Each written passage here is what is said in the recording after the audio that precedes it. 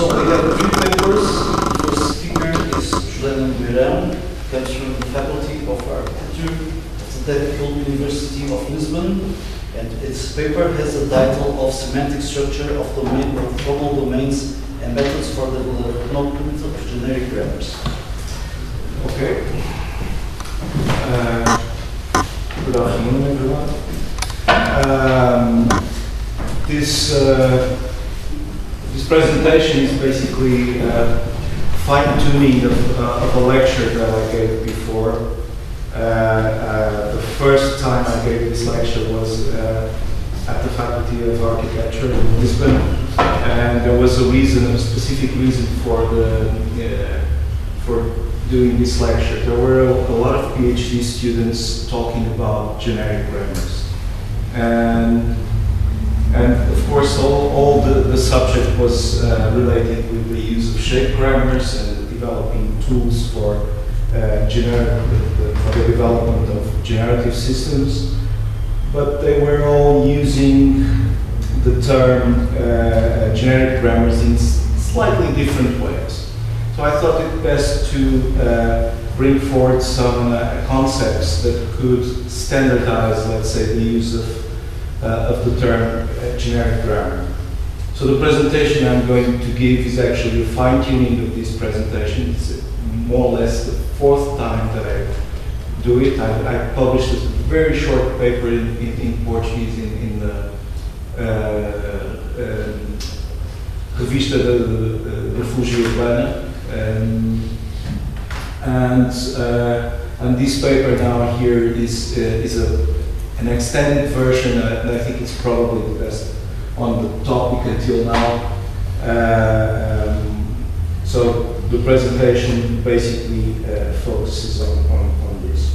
I'm going to talk about shape grammars, the uses of shape grammars, computational ontologies, design domains, the shapes and concepts in design domains, basically classification of all concepts and shapes used in a design domain, the concept of design patterns, and to reach finally the concept of generic grammars. And then I will talk also about information flow in design, and there will be a discussion on how to develop, let's say, a generic grammar. But this was basically a lecture focusing on the students. So the first question would be, what are shape grammars and what can we use them for? So the concept was developed by George Steiner and James Gibbs in the beginning of the 70s. And basically shape grammars compute shapes recursively, applying a shape transformation from an initial shape. So all shape grammars have this generic form of A goes to B, where A and B are shapes in a design domain. Let me first give an idea what the design domain is. We could talk about urban design as a design domain. I will give a lot of examples related with urban design because that was the subject of my PhD. But we could talk about, like things like chair design. There are some students at the faculty who are working with chairs and trying to develop a tool for designing chairs. But the first idea is to develop a kind of a generic grammar that can generate any chair.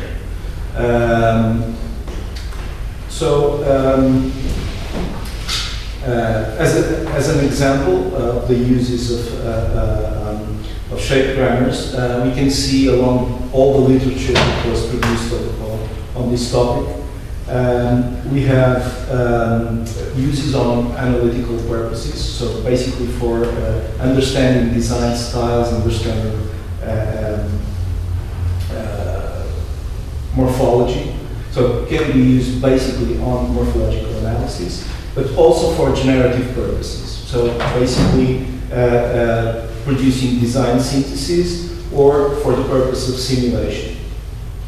So some examples: the production of urban plans and their regulations, the simulation as a validation process, or as a behavior forecast sometime. One classical example of the use of shape grammars in architecture is the example of the prairie houses by Frank Lloyd Wright.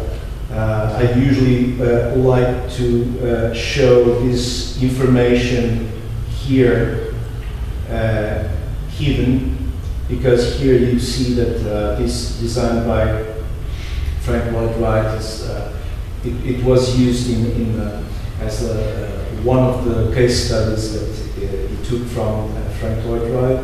Then the Roby House, and they developed a grammar that could generate this. But then these two last designs were generated by the grammar, and this house was developed for Lionel March, and this one for George Steiny, simply by applying the rules that were developed previously by the researchers based on Frank Lloyd Wright. So these two houses were not designed by Frank Lloyd Wright, these two were designed by Frank Lloyd Wright. So these two were designed by the grammar.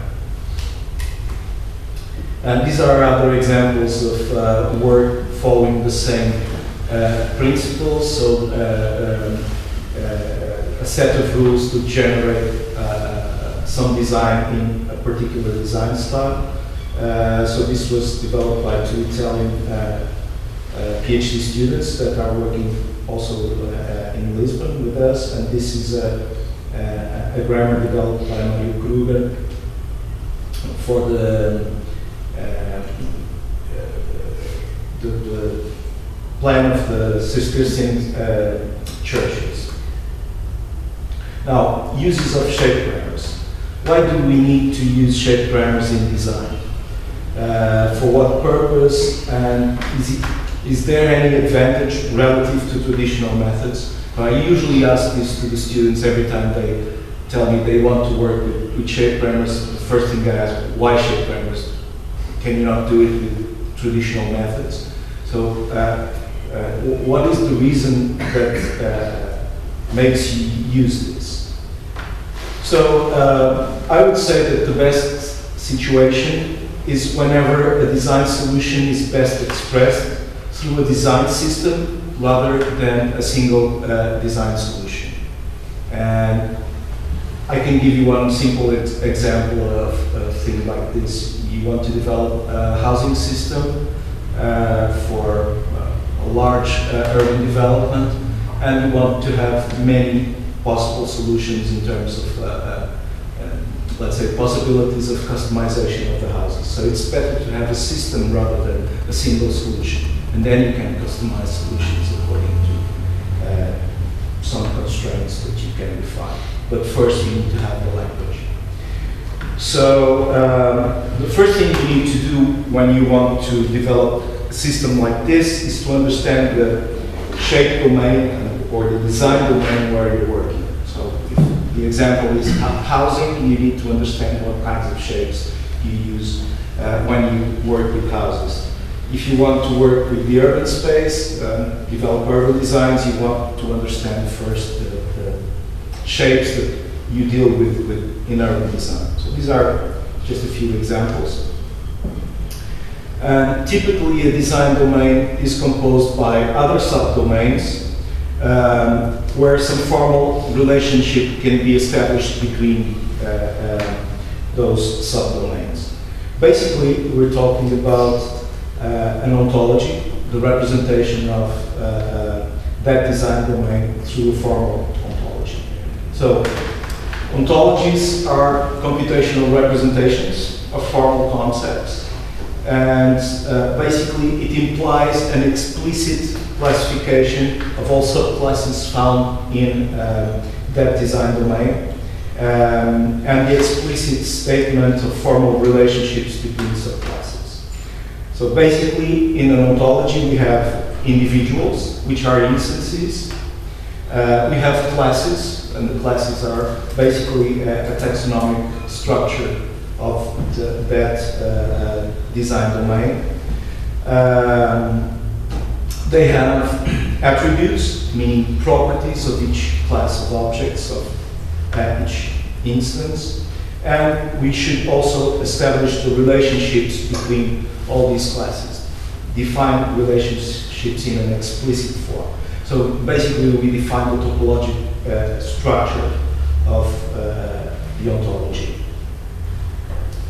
So this is an example of a structure for describing the urban domain, the city, which is basically subdivided in representations of networks, of urban blocks, areas, zones, meaning property system, landscape. Basically, I'm giving something more easy to understand here. Cities as a street system, the city as a built system, the city as a property system, the city as a natural system, and the city as a reference system.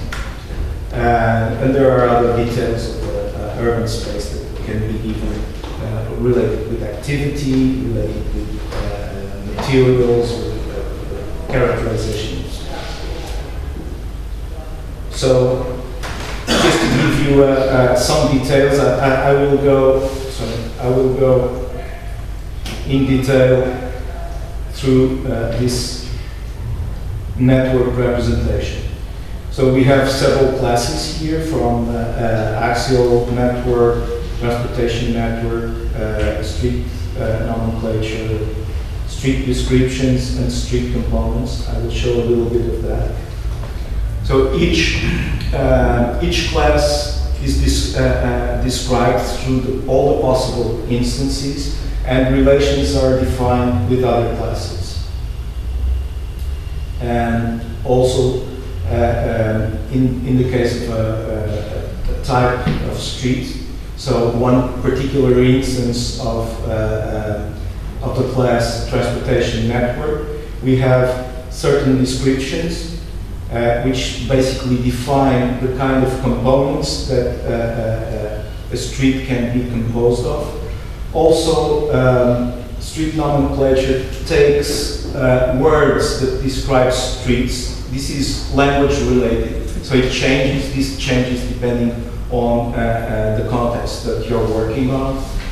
So if it's an English context, you use English words. If it's Portuguese context, you use Portuguese words. And the relations, again, between the name and the descriptions should be established. And later, the descriptions basically tell us about the components of the street profile, and we have all the parameters, all the possible variations of all this.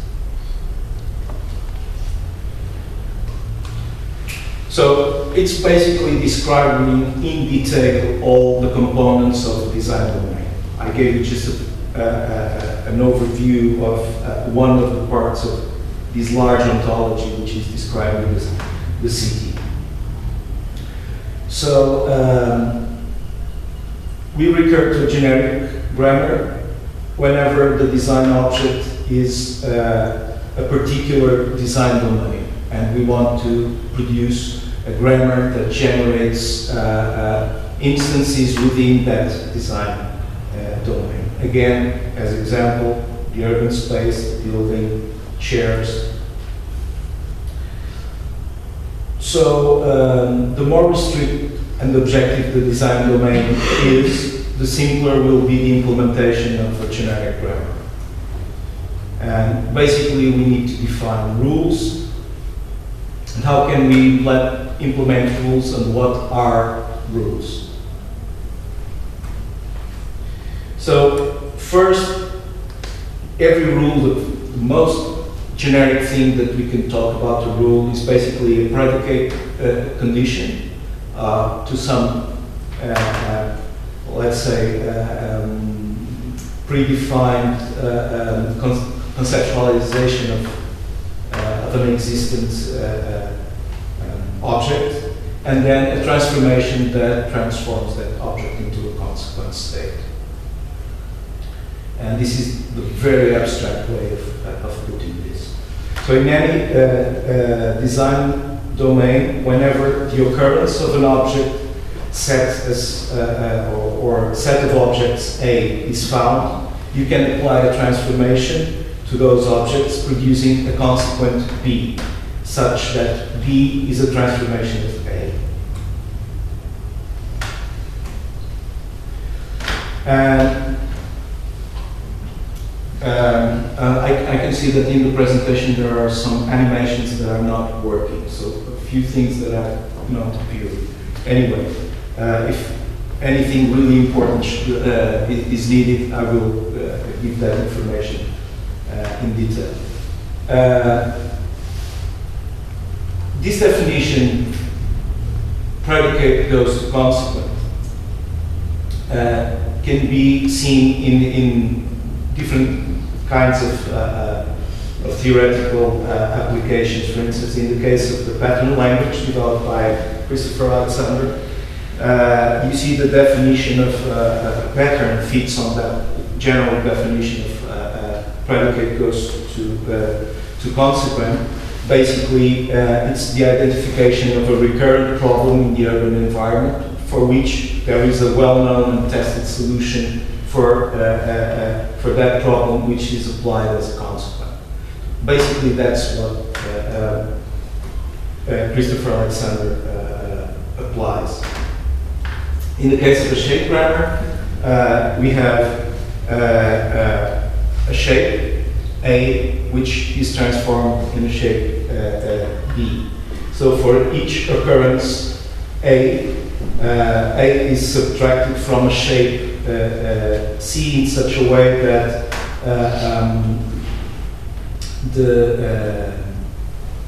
the shape,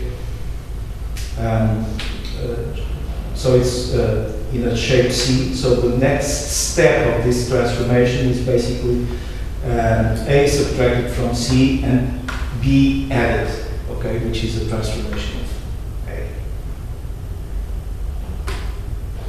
So what is the difference between shape grammars and patterns? The main difference occurs basically at the level of the semantic structure and also on pragmatics. For instance, in the case of the pattern language, you have ambiguity while reading the occurrences, and you also have ambiguity while interpreting the transformation to apply. In the case of shape grammars, occurrences are strict. There are strict shape recognitions, and they are deprived of meaning.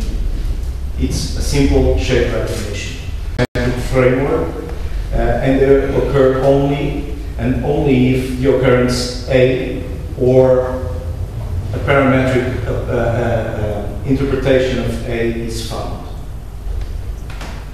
So, what is the resemblance?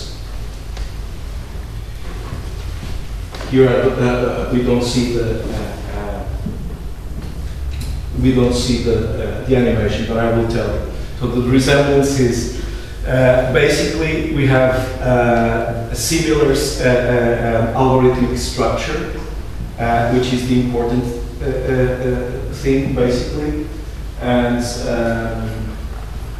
that's what we want to use. Basically, combine this algorithmic structure that we have within patterns with the algorithmic structure of shape grammars. And the problem that was pointed related with shape grammars, the absence of semantics, was addressed already many times by trying to use other extensions of shape grammars that could introduce semantics into their use. Basically, actually the first approach to shape grammars was to, let's say, production systems was through the concept of production systems that were developed by Post in in the 40s and later used by Chomsky for the development of grammars for natural languages, which basically use text to compute. Stein introduced also the concept of labels as something that attaches some meaning to shapes. And labels were used basically in two ways, as classification labeling, but also as markers. And also introduced later the concept of a description grammar, which basically introduces the set of conditions that allows a shape grammar to be applied. It's basically a description of the result rather than the description of the rules. Also the concept of weights, giving different weights to the representations, which allows to introduce another semantic level. And also later Terry Knight introduced the concept of color grammars, which is another layer of semantics, and the concept of shape grammars. So these are all forms of production systems that can, together with the computation of shapes, introduce semantics into the process. So basically, as I was saying, Chomsky computes with phonemes, Stein also with labels or symbols, with formal descriptions of designs, with weighted shapes, and also colors. So this idea of design patterns was developed curiously from the programming,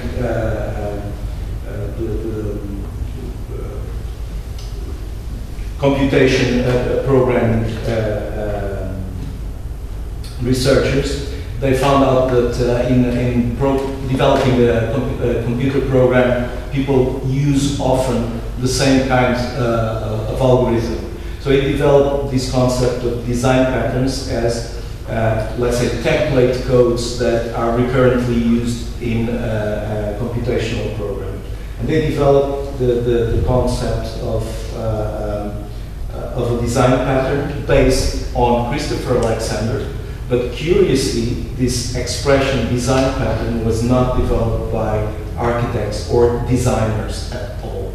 It was developed by people in informatics science. So basically, the concept refers to recurrently used algorithms. And that's picking up all these concepts that I developed this idea of developing design patterns for urban design. So I will tell the story very fast about two urban designers, Mr. Fritz and Mr. Rain. Mr. Fritz is Dutch and Mr. Rain is Portuguese, and they're both urban designers, and when they speak their own language, they don't understand themselves. Okay, so they decided to speak in a common language, and they chose English because they both understand English.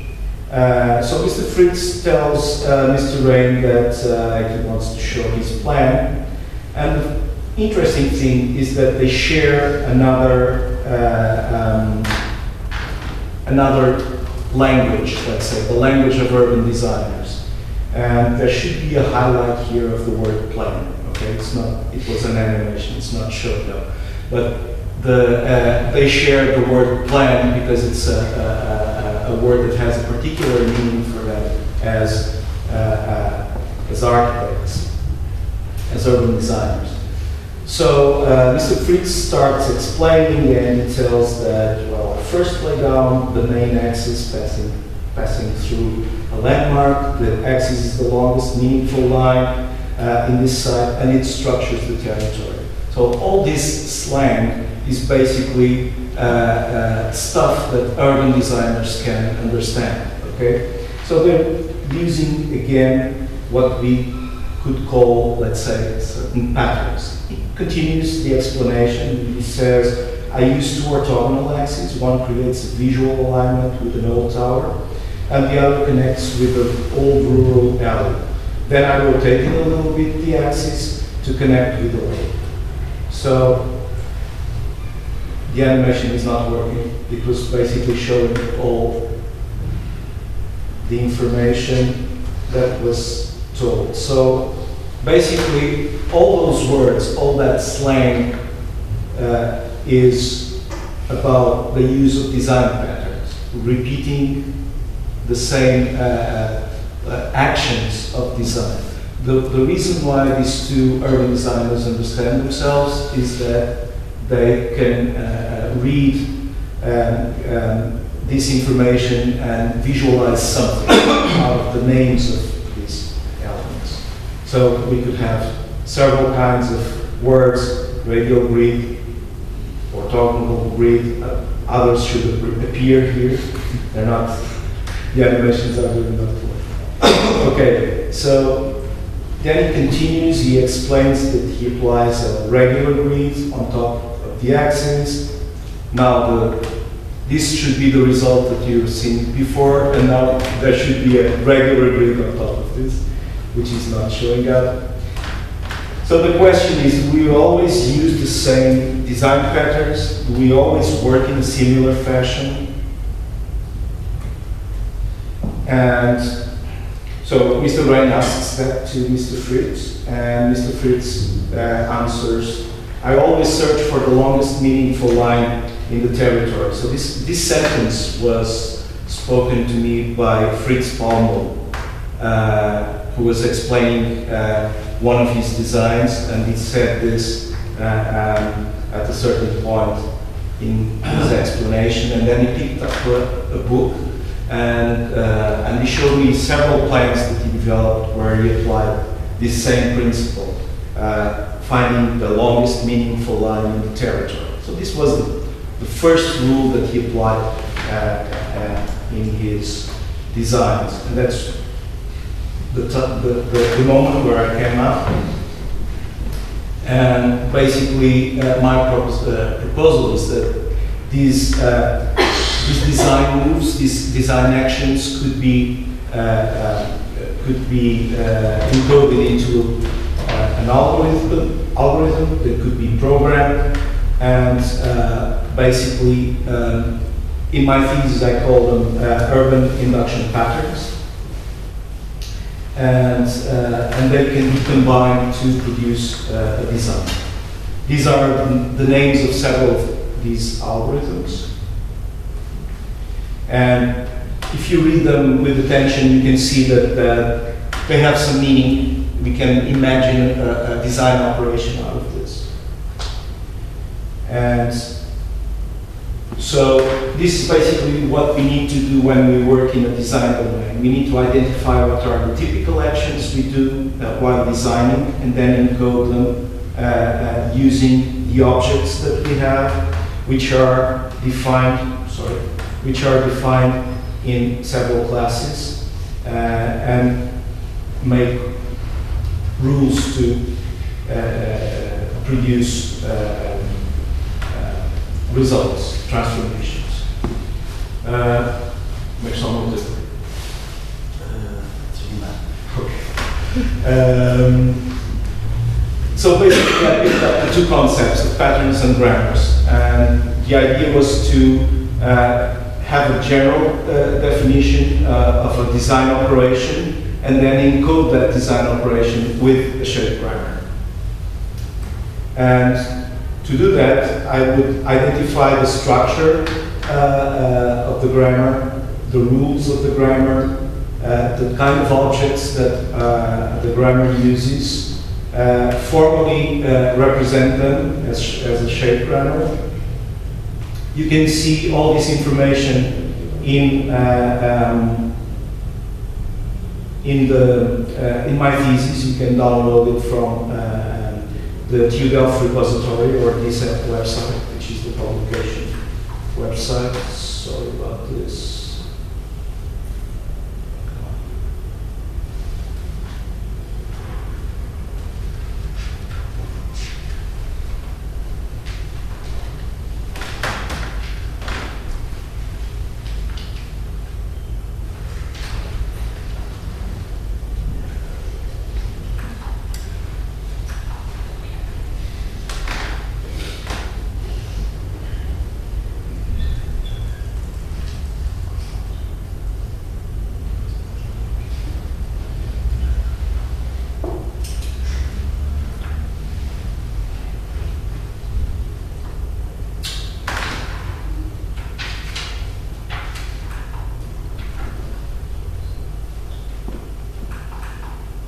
It's what happens when someone uses free software. Open systems.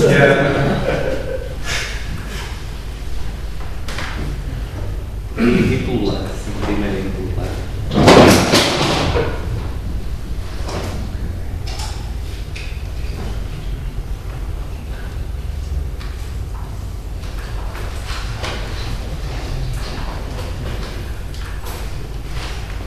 Okay, so this is an example of the application of the rules that you've seen before. And again, until you get one design, and here a lot of rules are applied more or less simultaneously. You can see this also in detail in this paper that was published in Planning. So the big question, how should we develop a generic grammar? So a set of rules for that.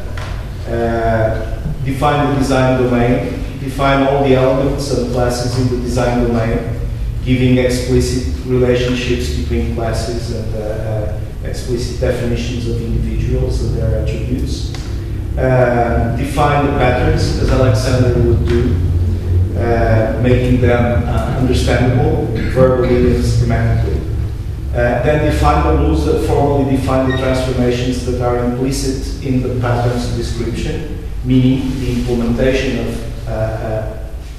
let's say, several grammars which correspond to each pattern. And then introduce the generic grammar into an implementation system. So basically the idea is to develop meta-languages for design spaces. I'm going faster through this. Methodological issues. To start with, you should select a representative set of case studies within a design domain that you want to work. Infer grammars that can generate objects within that design domain, producing specific grammars. Which can make you understand the design domain and how grammars work, then collect the technical information needed to evaluate those elements and the domain of objects that you're working with. Understand what are the parameters that are responsible for the qualities of letting them, because understanding what are those parameters allows you to introduce some intelligence in the system. And then, depending on that, you can improve the grammar so that you can produce better results than the ones that were taken from your examples. You test the new grammar to evaluate results, then divide the grammar into general design procedures, so all the patterns that you need to use for common studied grammars. And always focusing on the main goal of the design. So then we get generic grammar. I will skip this. This is the formal definition of the generic grammar. You can read it in detail on the paper with how the grammars can be combined in terms of the combination of algebras. Again, the formal details of the definition and how they relate to the ontology, basically, because we're talking about parallel grammars which take objects from different classes and they work in parallel. So the main important thing is that we take elements from existing situations in the case of urban design, which represent the initial shapes of the process, and then we apply rules to this structure. And rules can be very simple. They can they can transform shapes and attributes of the shapes. And so basically we can have a representation of a building, several attributes of them. We have different data types, and we can have rules like this which actually transform a representation into another.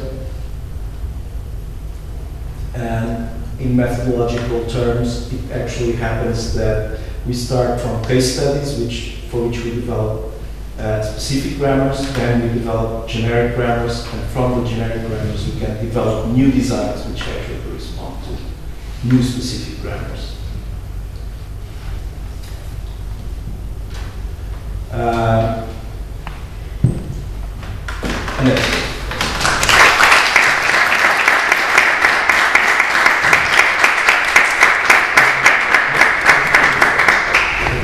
Thank you very much. I was so interested in hearing you. I'll let the pass the time expired.